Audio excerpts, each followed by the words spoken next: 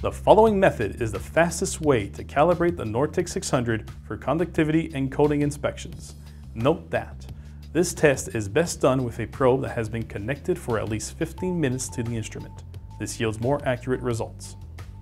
When you connect the probe to the NORTEC 600, a menu appears which gives information about the probe. It is important to note that the probe mode is automatically set to conductivity. Press Continue.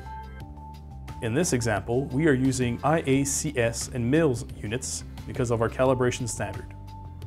To change the units, press the Advanced Setup and the All Settings key. Use the full Next key to navigate the rows, the knob to change the values, and the ABC keys to change columns. Enter the IACS value for the left-hand side standard. By default, the knob is set to fine-tune the value. Pressing the check mark will set the knob to coarse tuning. This can greatly speed up the value selection. Place the probe on the standard and press E to store the reading. Next, enter the value for the right-hand side standard. Place the probe on the standard and press E to store the reading. Place a 4 mils shim on the standard. We are using a 4 mil shim to simulate a coating. Place the probe on the standard, starting with the left-hand side. Press E to store the reading. Repeat the same process for the right-hand side. If done properly, the NORTEC 600 should show success.